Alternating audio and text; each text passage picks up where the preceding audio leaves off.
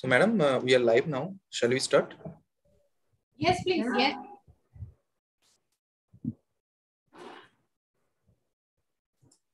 Is my screen visible? Yes. So, good evening, doctors. It's Sumon on behalf of Shield Healthcare, welcoming you all in today's session, another session with Dr. Ritu Santmani madam and Dr. Irene Agosriva madam. And the topic is ectopic pregnancy. So, before moving into the session, it's my pleasure to introduce both of the madam. As you all know, Dr. Ritu Santmani madam, who is a veteran IVF specialist, more than 20 years of experience in the obstetrics and gynecology service, and specialized in cosmetic gynecology and ST baby. And madam is having his excellent social and interpersonal communication skills to interact with the patients and the other staffs associated with the healthcare as well. Apart from that, madam has many association and many activities in terms of social activities and in terms of other professional activities as well. Madam is a FOX certified gestational certified in hypertensive disorder in pregnancy, and she is the honorary fellow of improvements of women's health in Indian Academy of Obstetrics and Gynecology. And in terms of social activities, madam already done many free health checkup camps for underprivileged patients across Maharashtra, who participate in several cultural and social activities to uplift the backward classes especially, and she is the renowned speaker on infertility and contraception treatment and other various topics as well. So with this short introduction, now it's my honor and it's my pleasure to introduce Dr. Irene Agosriva madam, who is the MD specialist in obstetrics and gynecology and presently attached to one hospital, private. It's a private hospital in Terovo, Republic of North Macedonia, and she has many awards to her credit. In terms of these awards, she is the public scholarship for graduate education, SSC and Methodius University of North Macedonia, and in the year 2005 to 2011. And in terms of academic and research activities, student research exchange in Austria win, and the theme of the program was research in allergy under the Professor Rudolf Valenter in Department of Pathophysiology. She is approved by International Federation of Medical Student Association 2018. And in terms of leadership program, madam is the Vice President of the Standing Committee on Public Health as part of Macedonian Medical Students Association, member of International Federation of Medical Students Association, and the activities include vaccination program and other sexual education. In terms of professional membership, madam is the member of Association of the Gynecologist and Obstetrician of Macedonia 2014, registrant at the Fetal Medicine Foundation, FMFID, it's given here, and she is the member of European Society of Human Reproduction and Embryology and a member of Macedonian Medical Association and a member of Macedonian Association for the Residents and Young Doctors. तुमने follicle देख लिए? So in the short introduction, I request Ritu madam to take over the session for further followings. Thank you so much. Yeah, thank you, Dr. Suman, and thank you, Shield Connect. A very, very warm welcome to my dear friend, Dr. Irina, here. Thank you, dear Irina, for taking out your time. I know your schedule is very, very busy, but in spite of her busy schedule, she has taken out time to enrich all of us with her immense knowledge. So friends, I want to welcome you all on this global knowledge sharing platform. I'm able to see some of my friends have also joined across the globe. Yes, my very dear friend, Dr. Neelam Gupta, President IMA from Delhi has joined. Dr. Kariman from the President of Lebanon Society is also here. So a very, very warm welcome. Dr. Irina, as what I've heard, that Macedonia is a city of peacocks. Is it correct? We are located here in the eastern part of southeastern part of Europe. I'm OB-GYN. We know each other from via other contacts.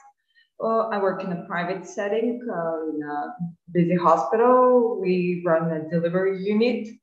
So we have a lot of night shifts and a lot of work. Okay. So it is my great pleasure that I'm part of this, your talk and all of these webinars that you organize. They're very interesting, those that I have attended to. And it is my great pleasure here today to share some of my knowledge and some of my actually cases and very interesting cases that I have had from our clinical part.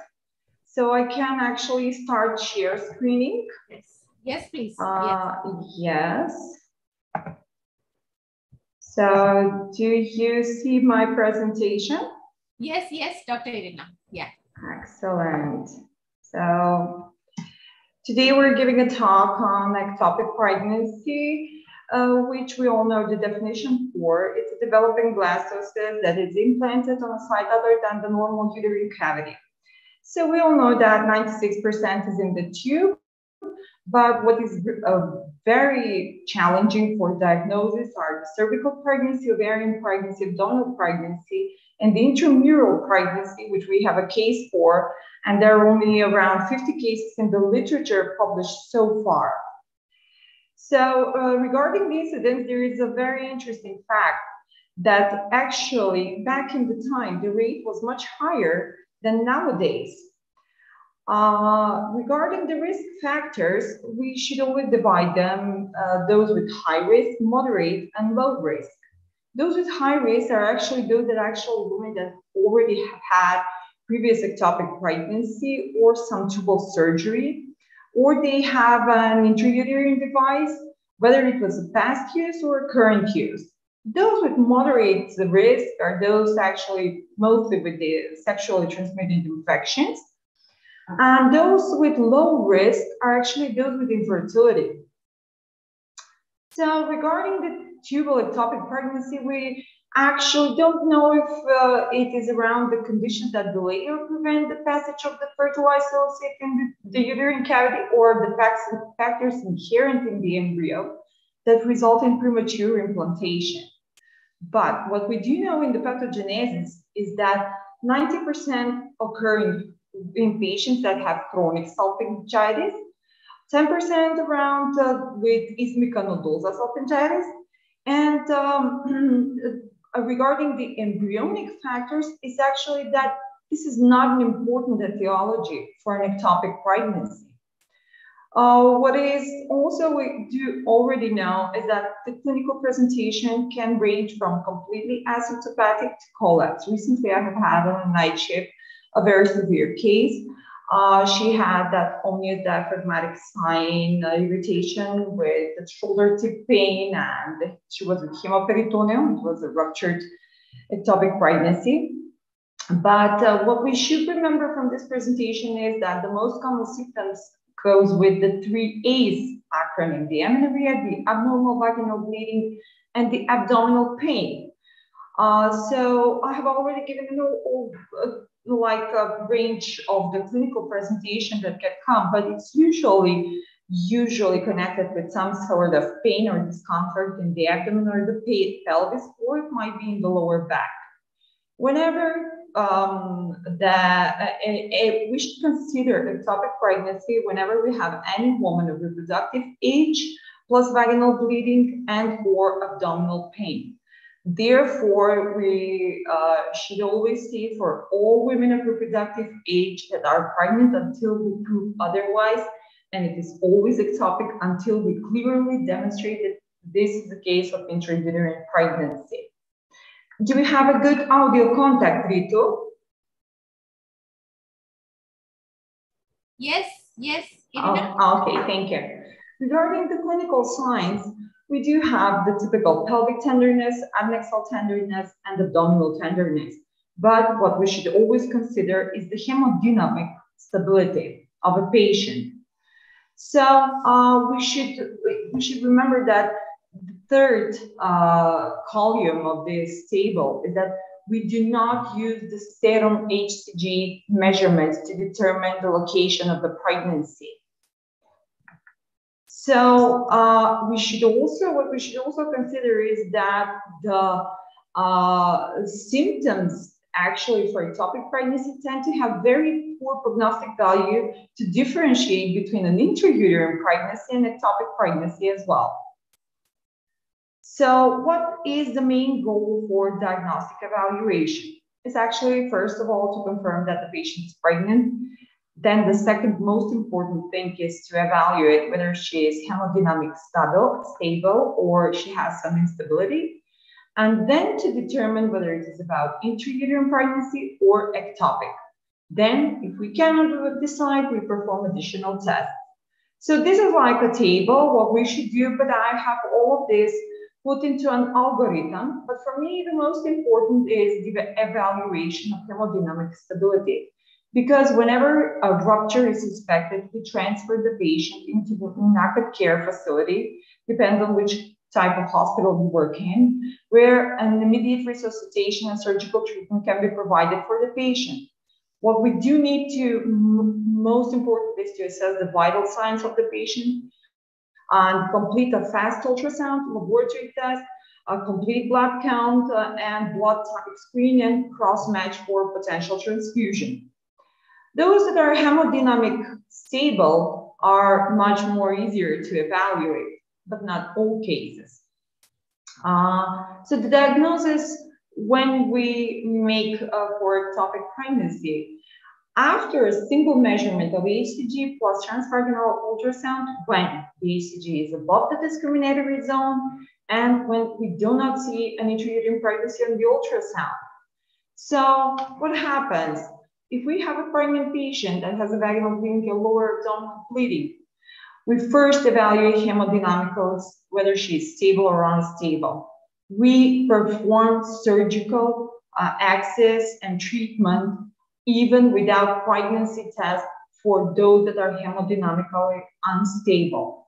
For those that are stable, we perform transvaginal ultrasound and confirm if it is an intrauterine pregnancy, an ectopic pregnancy straight away, or it might be actually non-diagnostic.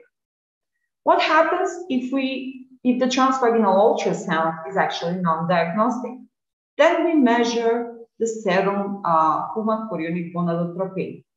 So we see if it is beyond or above the discriminatory zone. If it is beyond the discriminatory zone, which we use in our hospital for 2,000 milli-international units per milliliter, we then repeat the HCG every 48 to 72 hours. What is the most important thing? If the HCG increases for more than 35% from the previous value before the 48 hours, then we might have potential viable intrauterine pregnancy. If the HCG increases but less than 30% every 48 hours, then we might consider for treating for ectopic pregnancy. And if the HCG has already plateaued and now is decreasing, then it might be actually a failed pregnancy, which can be both an intrauterine failed pregnancy or ectopic failing pregnancy. If the HCG is above the discriminatory zone, then we still repeat if she's clinically stable. We always see the clinical presentation of the patient, but if she is stable, then we might repeat the HCG and the transvaginal ultrasound in another 48 hours until it reaches the uppermost value of HCG, which is 3,500 milli-international units per milliliter. But that is only in the case if she is clinically stable and she doesn't suffer from any clinical signs or symptoms. Then we decide if it's intrauterine pregnancy or ectopic, or if it's still non-diagnostic, then we should consider very rare ectopic pregnancy sites like intra-abdominal pregnancy, or assess for other pathology, not an ectopic pregnancy, plus the HCG that goes. So actually those that can be something with the pregnancy related and differential diagnosis are spontaneous abortion, the gestational trophoblastic diseases, and an imminent abortion or threatening abortion. And those that are not pregnancy related can be cervical, vaginal, or any uterine pathology, or even urinary tract infection, or some endometriosis, or other type of infection, gliomas, and pelvic inflammatory disease. So the ultrasound is basically the most important imaging modality. We can sometimes use MRI, but we don't use the CT. It doesn't have role in evaluation.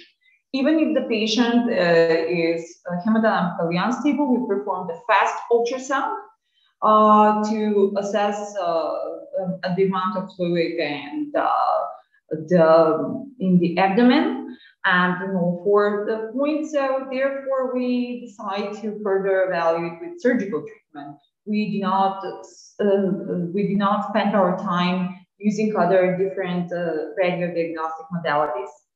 So the ultrasound technique, we can both use the transvaginal and the transabdominal side, but only the transabdominal to assess the free fluid. The Doppler ultrasound has actually limited value in the diagnosis of ectopic pregnancy because the trophoblastic tissue has specific high velocity systolic flow and low impedance diastolic flow. However, an absence, remember this, an absence of a finding of polar Doppler flow in a complex adenosine mass does not exclude an ectopic pregnancy because the color Doppler flow cannot actually differentiate between a tubal pregnancy from a corpus luteum. Therefore, we cannot rely on the Doppler. But regarding the 3D imaging mode, it might be actually very useful in the very rare types of ectopic pregnancy sites like interstitial pregnancy and intramural pregnancy. So we all know what happens when the patient is asymptomatic. We then follow the HCG. And regarding the ultrasound, this is a regular corpus luteum. And what is very important is also the early endometrial findings. So whenever we have an intrauterine pregnancy, we need to look for a gestational sac. And whenever we think that there is some sort of gestational sac, we need to confirm it with the intradecidual sign or the double decidual sign. So we don't get confused with the pseudo-sac or some other changes like endometrial cysts. So the intradecidual sign can be seen on the 4.5 gestational weeks. And whenever HCG is above 1,500 units, and the double decidual sign can be variable. It is variable whenever it can be seen from 4 to 6 gestational weeks and has the typical 2 concentric echogenic ring encircling the gestational sac. Whereas the pseudo-sac does not have the typical double rings or the intradecidual sign or the double decidual sign. You can see it on this photo. And it is very changing. The pseudo-sac can change its appearance on the transvaginal ultrasound. So usually the endometrium looks like on the right side of the photo. When you see on the other side, we have some typical the double decidual sign, whereas on the other side, we have only decidualized endometrium. These are the non-specific findings, the decidual cyst, which should never be mismatched for gestational sac. Be careful. So, but whenever we have gestational sac and yolk sac plus embryo, whether it has a cardiac or it doesn't have cardiac activity, you don't need to perform serum measurements for HCG to say that it's ectopic pregnancy. So I have, this is very interesting that regarding the ovaries, it is, you can see it's very difficult to distinguish the corpus luteum, but we can always assess the echogenicity when it's on the adnexal side. So the corpus luteum has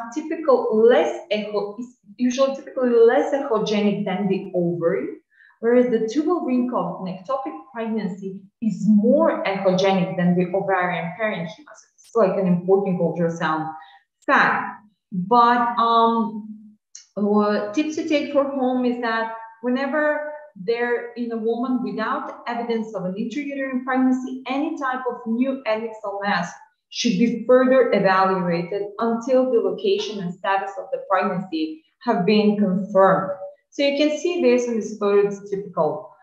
You would rather say that it's a variant pregnancy on the first photo, but it's not. On the second, they are on a variant pregnancy. The third are an old one photos that I have had from a patient with a very strange variant pregnancy. They're very rare though.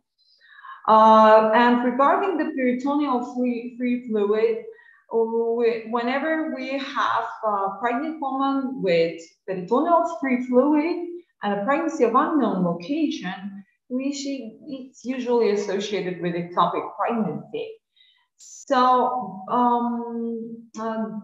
but the presence or absence of peritoneal free fluid is not a reliable indicator of whether an ectopic pregnancy has ruptured.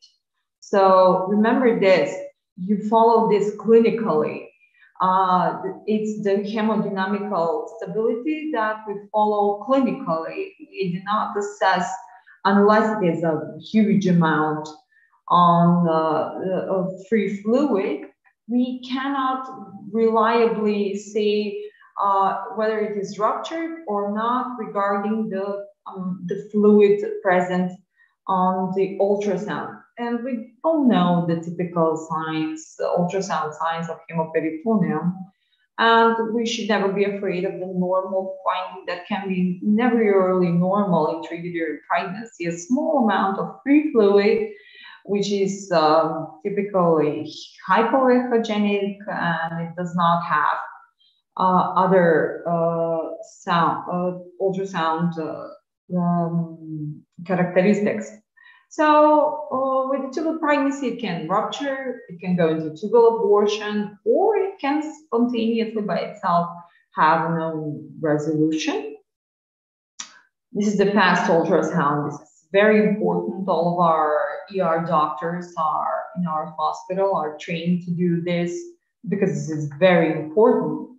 And this is one of the things that interests us the most. Actually, this is very interesting that many intrauterine pregnancy can be detected at the HCG levels beyond 2,000 milli-international units per milliliter.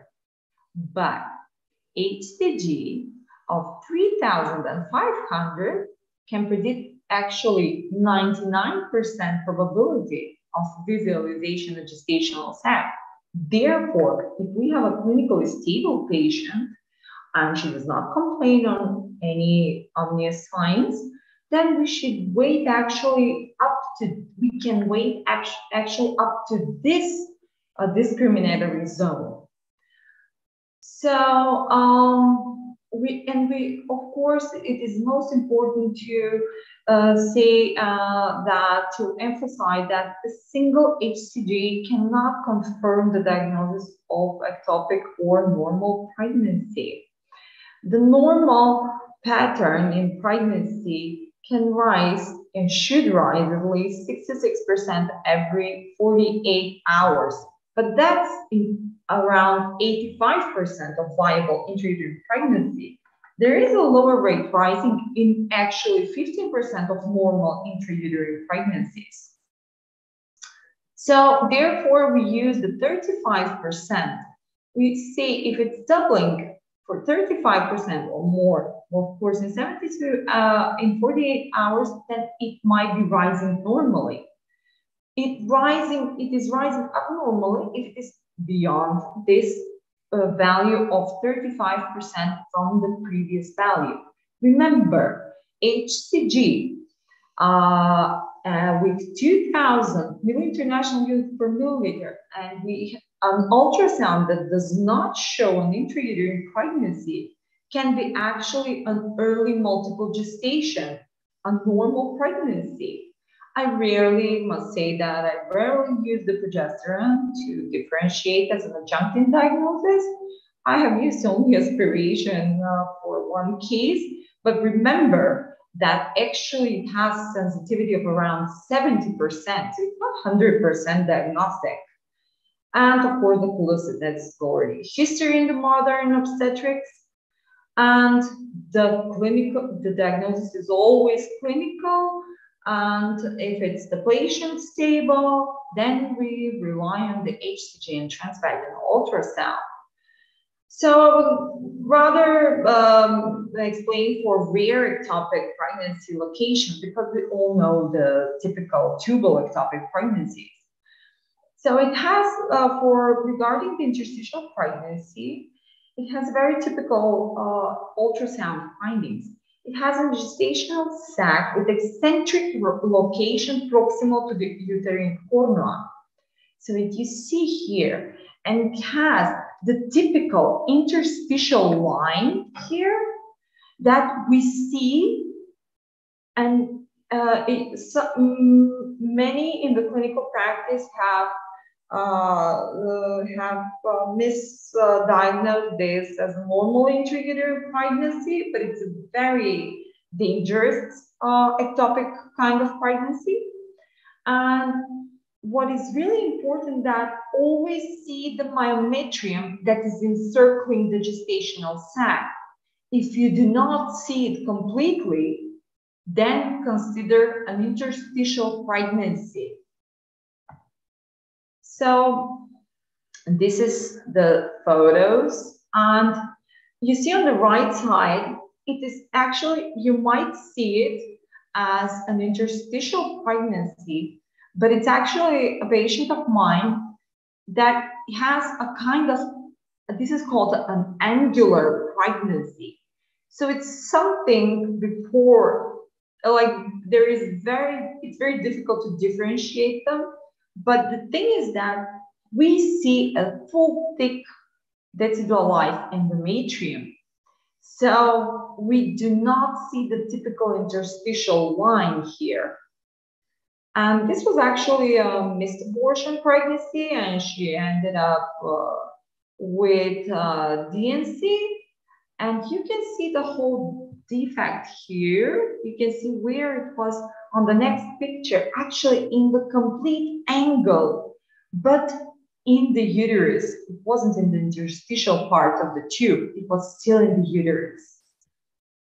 So other rare types are, I will concentrate also on the intramural pregnancy, which I will present here a case of a 20-year-old woman that have had previous pregnancies and one abortion and 2 kids. She actually, I will show you now the photos. They're very interesting. So you will see in mid-sagittal view, you don't see a gestational sac, but then you see it not on the proper place, and you do not see the complete endometrium, nor you see the double decidual sign, nor the location. So you can see it like more in the isthmical part regarding the location, but you can see that it's not central in the cavity. This is a very important sign. If we use the 3D reconstruction, you will see it that it's actually gestational sac that is dig into the myometrium on this side. So this is very interesting, very rare. These kind of pregnancies have been so far reported around 50 cases in the literature. So this is the adnexal finding that's completely normal finding in this woman. So what did we do afterwards? So we performed a comprehensive search through PubMed. So using the keywords intramural ectopic pregnancy, and we searched for results from 1980 to 2020, and we reviewed only 66 articles with relevant data for further analysis. So what we should know is that 55 cases in total for intramural ectopic pregnancy, including the case report that we present, were analyzed.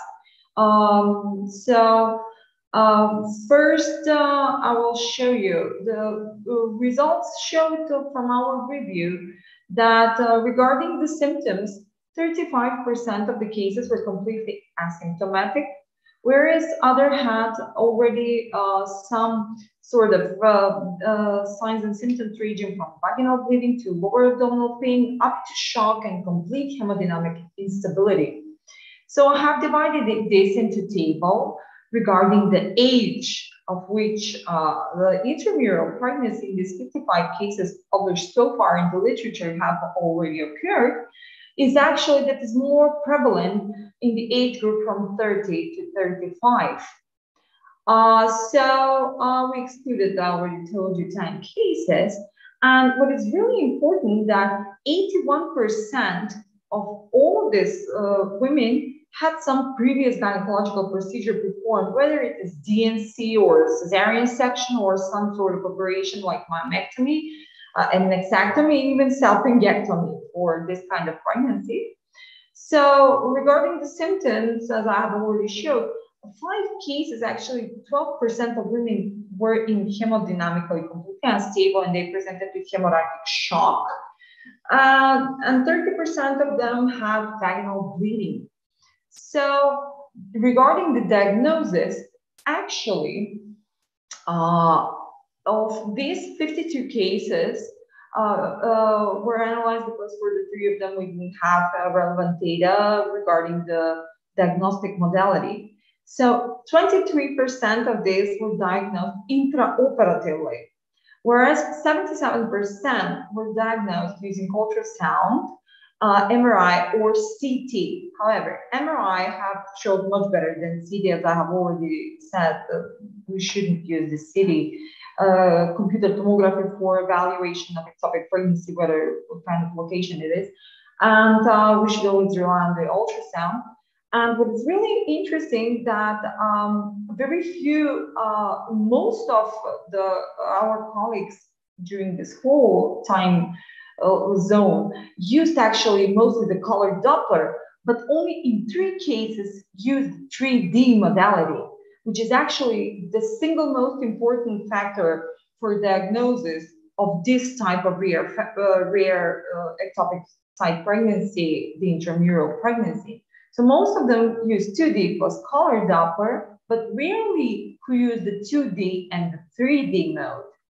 So most of them describe this as asymmetrically large uterus, like hyperechogenic mass surrounded by myometrium, but no connection to the endometrium. And as I already said, all of them use the color Doppler, but is inconclusive actually. So therefore, we have suggested a criteria for diagnosis of intramural pregnancy.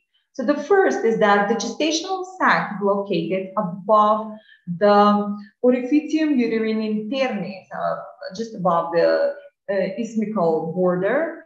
And we should see this in the sagittal plane, including the cervix, remember. So gestational sac is located medial to the interstitial tube, and always visualize the proximal segment of the interstitial tube in the junction with the uterine cavity. So therefore, you will exclude an interstitial pregnancy. And always evaluate the endometrial and myometrial junction. That's like a take-home tip. Therefore, you will analyze it for whether it is a partial or complete intramural pregnancy, and always perform 3D in a coronal plane. So the color Doppler may help you to distinguish the structure from fibroid, but not the type of ectopic pregnancy.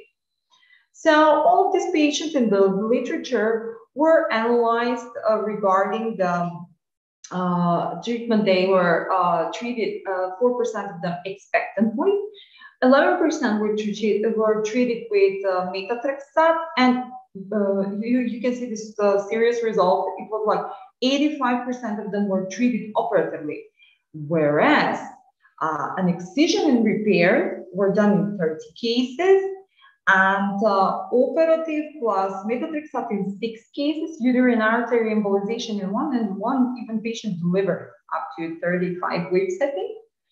And all of the operative, both treatment and diagnosis, have final histopathologic diagnosis of intramural pregnancy. And 9 of these cases from these 55 were actually misdiagnosed as missed abortion. So they have performed like several times DNC, but they didn't have the specimen. So, so therefore, if we properly use the 2D and the 3D ultrasound, we might actually save the woman from misdiagnosis and misinterventions and a lot of unnecessary interventions.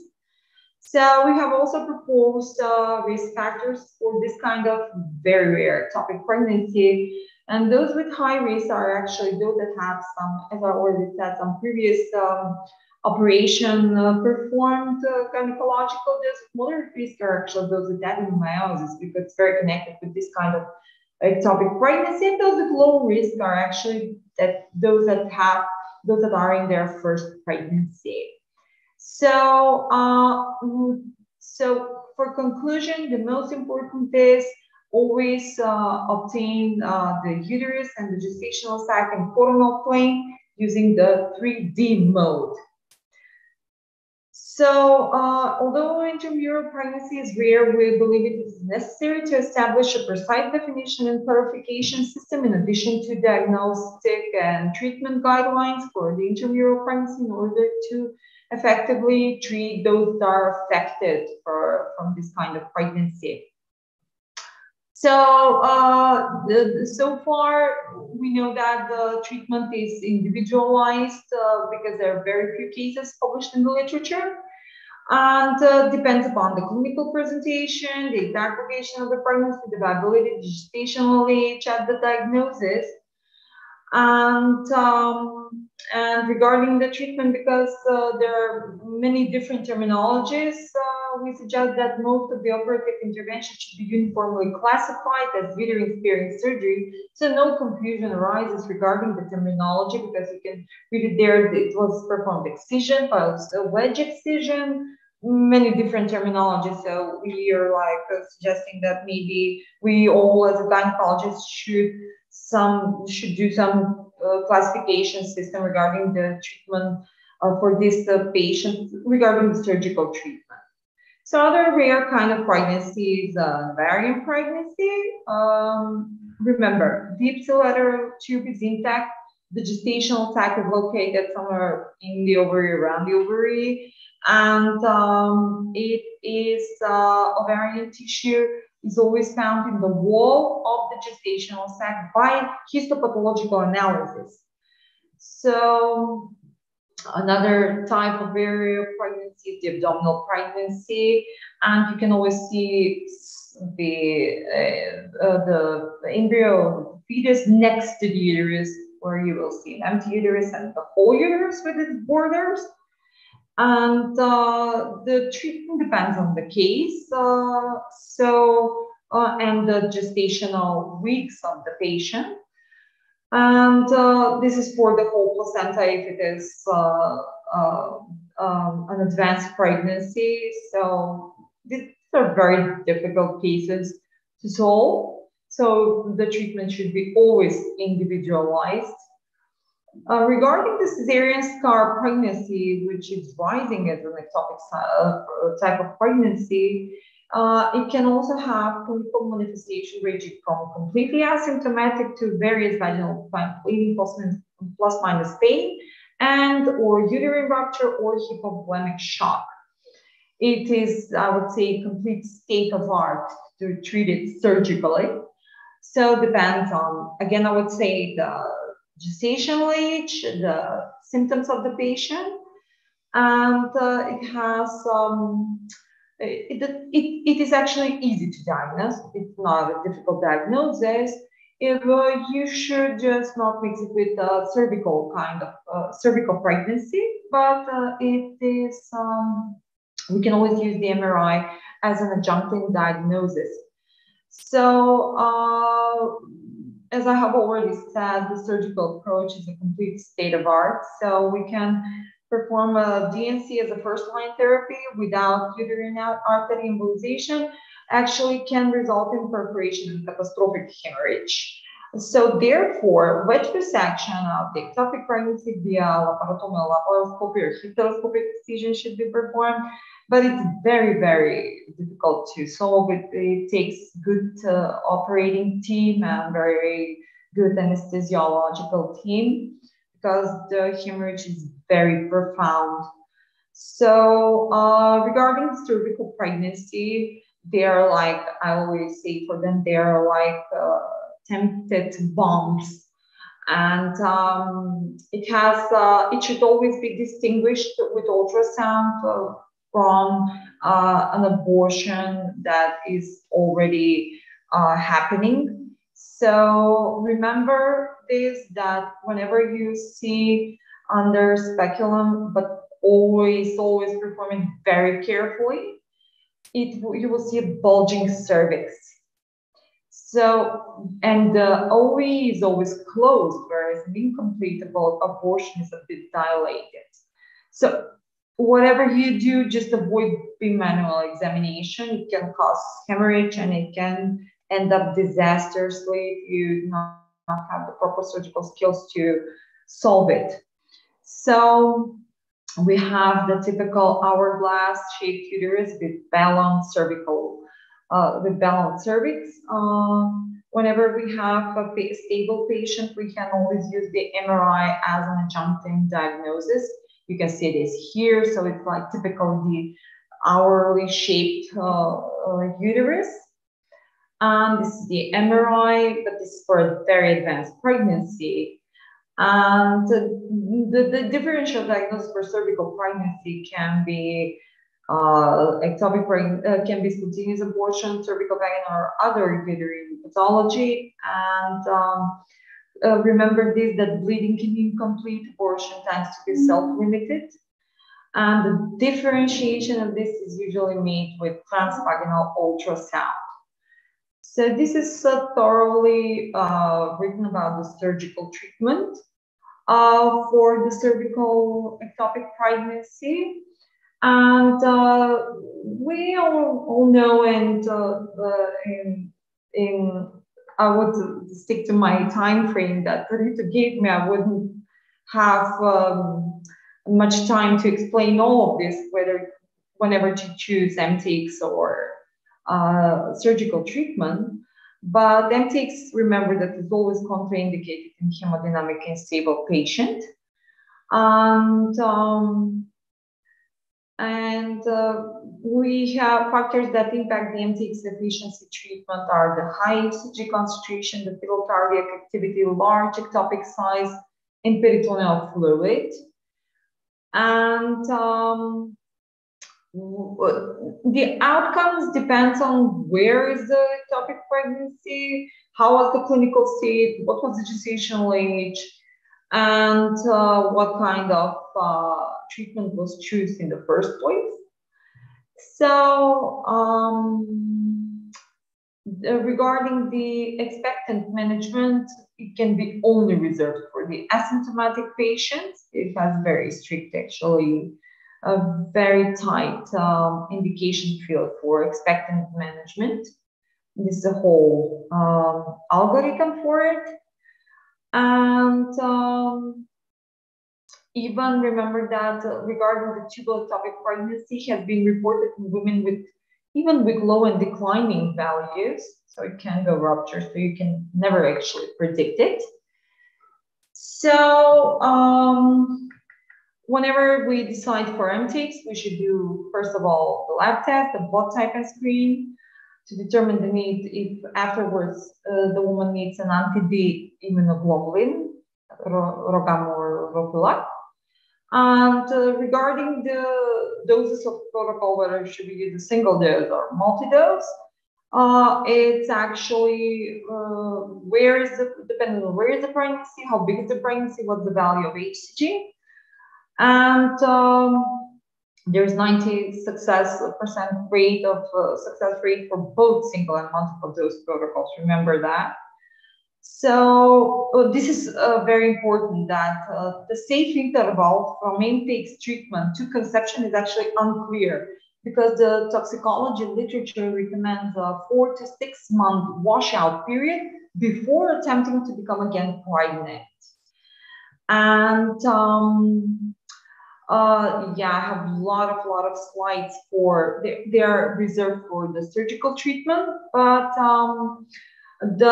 what is the most important thing and what we should not, what we should always remember is the antidiastasis prophylaxis for all RH negative patients.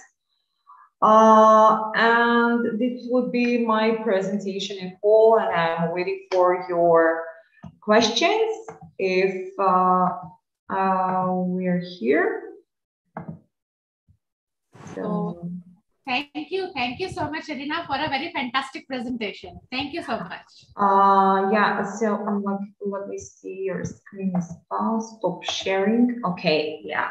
So I'm sorry, I have a lot of slides. They have, I can send you the whole presentation if somebody wants to review it thoroughly, because I don't have time so much to talk of each kind of ectopic pregnancy. It has its own guidelines how it can be treated, and it's not like one surgical approach fits all women. Depends everything on the case, everything on the type of where it is. As I always say, the cervical pregnancies are like bombs completely, and the mammary scar pregnancy, ectopic pregnancy, those surgeons that solve this, I always say they are true artists. It's a complete state of art regarding the surgical approach. Regarding the typical tubal pregnancies, we all know that we even studied during the residency, but for the rare ectopic pregnancy sites, it's state of art to solve it surgically. So all of the time, new types of approaches are presented, and it's very interesting to follow them. But I have presented to you the diagnostic approach for very rare ectopic pregnancy, and I hope some of you took some tips for home. Please, I'm welcome for questions if anybody has any question. Yeah, sure. Thank you so much, because ectopic pregnancy itself is a very vast topic, and you have covered very nicely all the points in that, especially the intramural and interstitial pregnancy, very nicely covered. Yes, totally agreed with you. Yes, the cervical ectopic pregnancy is a nightmare for all of us. Complete nightmare. Nightmare. Yeah. So program has gone live on the YouTube also. So till we are receiving the questions, because I'm able to see that my friends have joined all across the geography. Some friends have joined from the Saudi, some from Australia, some from Bhutan, some I can see from Nepal. I see questions here and experience about ectopic pregnancy. No, but I have had one patient with heterotopic pregnancy. Yeah. But it actually failed, even the intrauterine part and the ectopic part, but it was in the tube. But it failed by its own, and we didn't treat the patient nor with MTX nor with surgical treatment. It was a failing pregnancy, actually. And regarding the twin ectopic pregnancy, it depends on where is the other twin, whether the one is in intrauterine or whether the other one is on ectopic side, or whether the two of them are in ectopic side. So it depends on the case. So if you have a twin that is one is in the uterus and the other one is not, then you always tend to save the one that whatever you do, both in tube. Well, then you treat it for like tubal ectopic pregnancy. It depends on the clinical state of the patient. And if she's not stable, then you perform surgical approach. If she's clinically stable, then you can try with MTX. But are both of them in the same tube or the different tubes? Dr. Deepti, if you can write us in little detail, that will be easy for Dr. Irina to answer your query.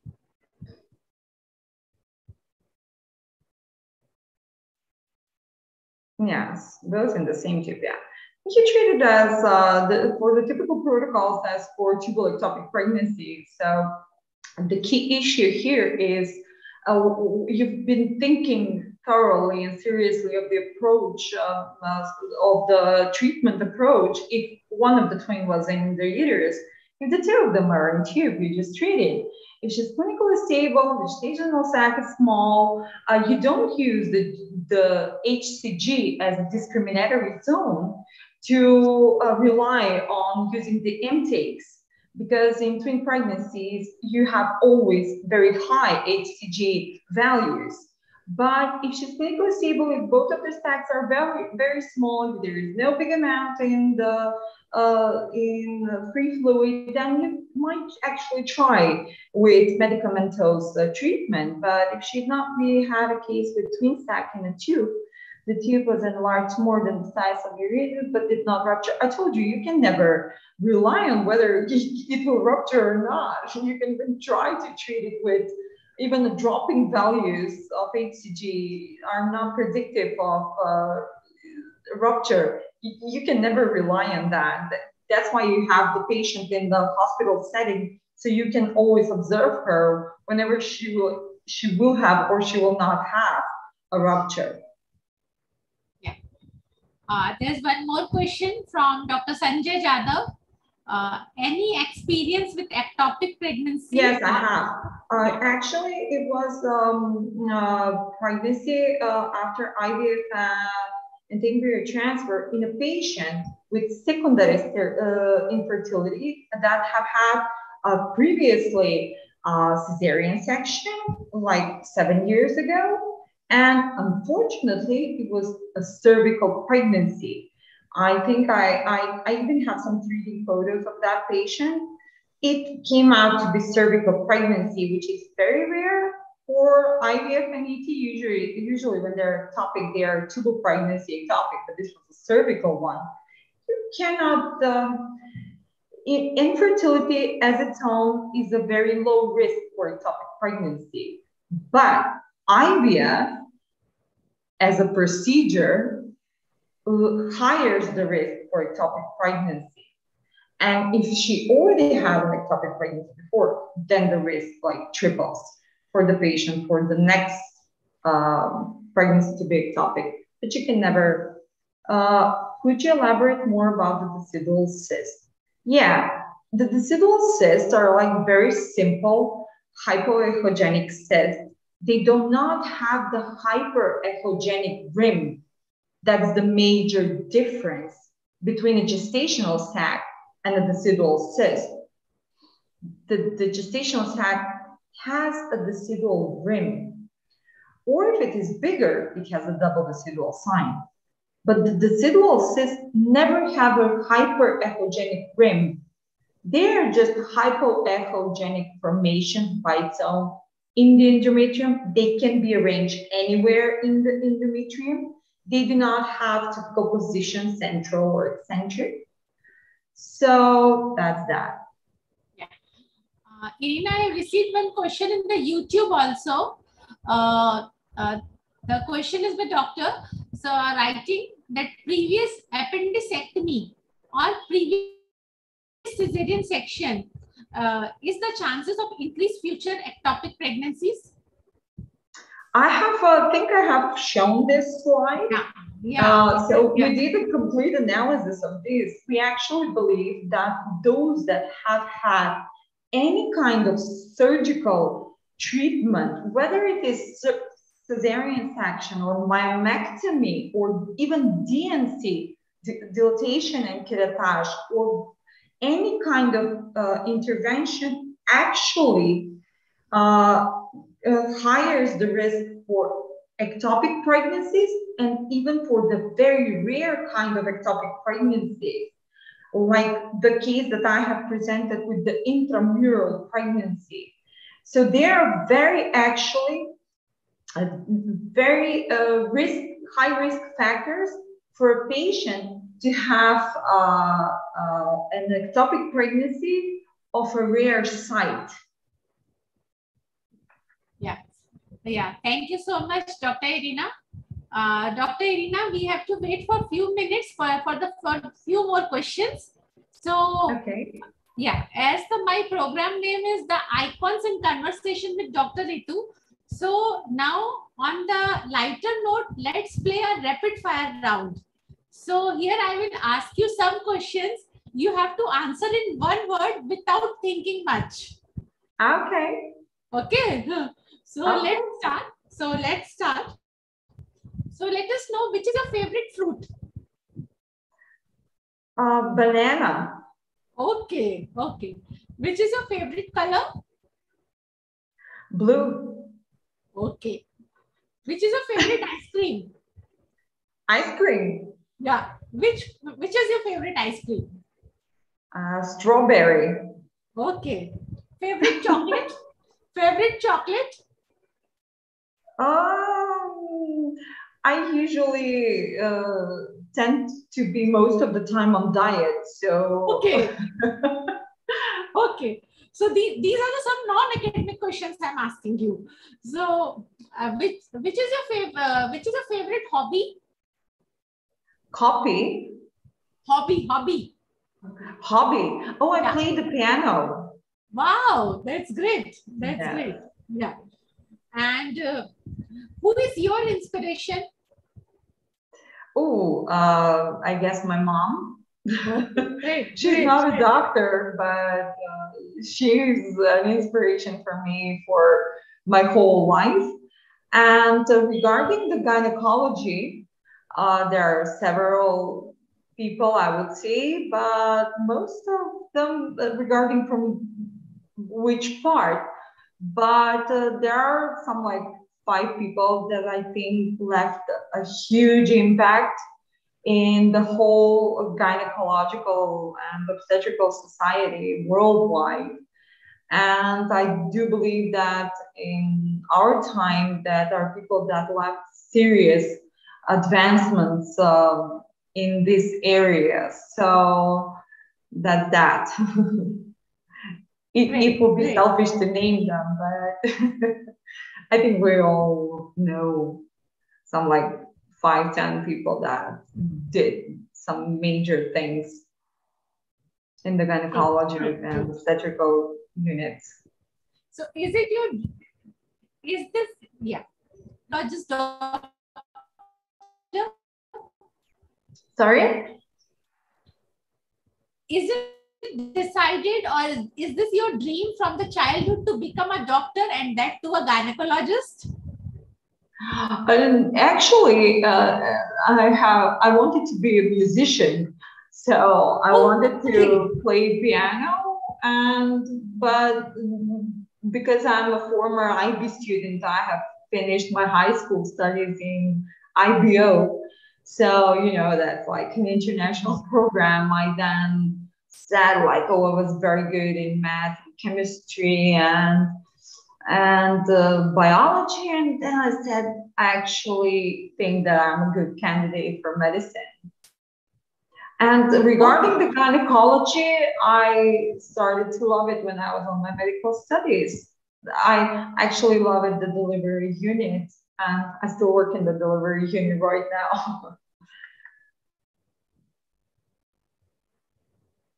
That's good. Any of your favorite childhood memory that you want to share with all of us? Which you can recollect? That would be my holidays with my family. So I have a lot of them, but the holidays are like my best childhood memories. I think even my children now, because I have 2 kids, thank you. I think that their favorite time is the holiday too. Okay, thank you so much. We have received questions. One is from 2-3 questions here. One is from Dr. Geetanjali. Dr. Geetanjali is writing, if it is ectopic pregnancy and needed self-injectomy, which is better, total or partial self-injectomy? Depends on the site, whether it is tubal, ampullary, or fimbrial part, and depends on the extent of damage of the tube. So you can always, you decide that intraoperatively, you can never rely on the criteria given before, whether to perform salpingectomy or salpingotomy. Because the last ectopic that we had, she was so emergent that, and such a severe blood loss she had, that we didn't even have time to perform salpingotomy. We actually quickly tried to perform salpingectomy and just like release from the abdomen from that whole blood and just like wash that out afterward, wash it, so you can actually see something there. So it depends on the, I see a very interesting question for the local intakes. My experience, I don't have actually great experience with that. But regarding the literature review, there are many great obstetricians and gynecologists that do favor the local intakes, especially for the rare ectopic pregnancy sites. So I would rather say that it is again where it is, if it is interstitial, what's the gestational lineage, how big is the gestational sac, does it have any other symptoms, does it have any other imminent rupture, and what's the future perspective of the reproduction of the patient. So I cannot state from my point of view regarding the local intakes because I don't use it as a treatment option, but many other amazing surgeons worldwide use it. So maybe you should address this question to another one that have used this as a therapy. But it does have amazing guidelines with the local intakes, especially for the rare types of ectopic pregnancy. Dr. Kiran, Dr. Irina has already shown the slides for this methotrexate presentation. I think you have joined late. So already she has covered everything. So yeah. So I think we have taken all the questions. So thank you, Irina, once again for giving your precious time to us. And thank you to all of the delegates who have joined all across the globe. So with this, we will wind up for today's session. So thank you once again to Shield Pharma also who are providing the platform. And friends, do join us again on the next Thursday, same timing, 8 p.m. Indian Standard Time. We are on the next Thursday, we are having the Dr. Salva Bakli with us.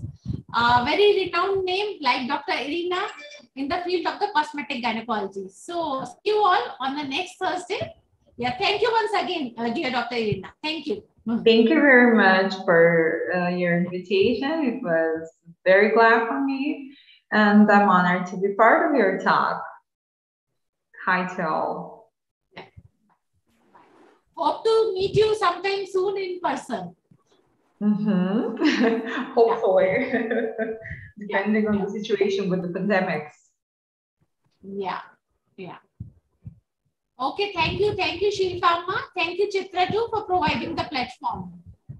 With this, we will wind up for the presentation.